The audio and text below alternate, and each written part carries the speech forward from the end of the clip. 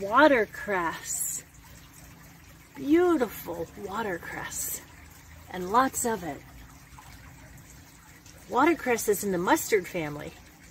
It definitely has the leaf shape that defines it as being in the mustard family.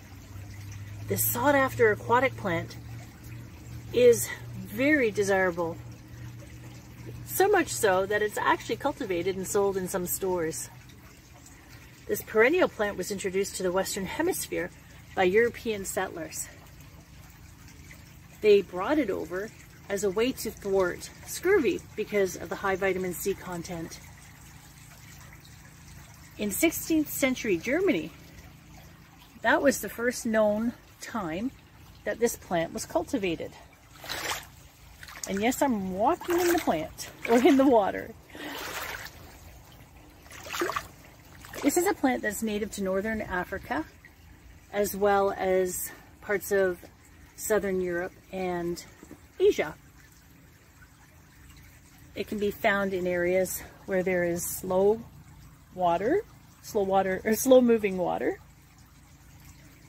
But you have to know the source of water in which it comes from before harvesting it. Because if you find this and it's in an area in which water drains from fields where livestock graze, never ever consume that raw. It has to be cooked.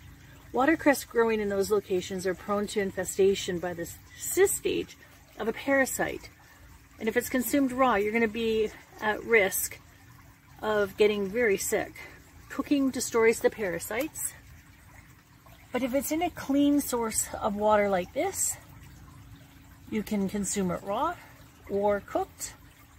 But of course, you should wash it first.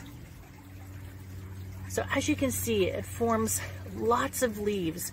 These are all shiny. And the stem, let's see if I can, is round, it's smooth, and it's edible as well.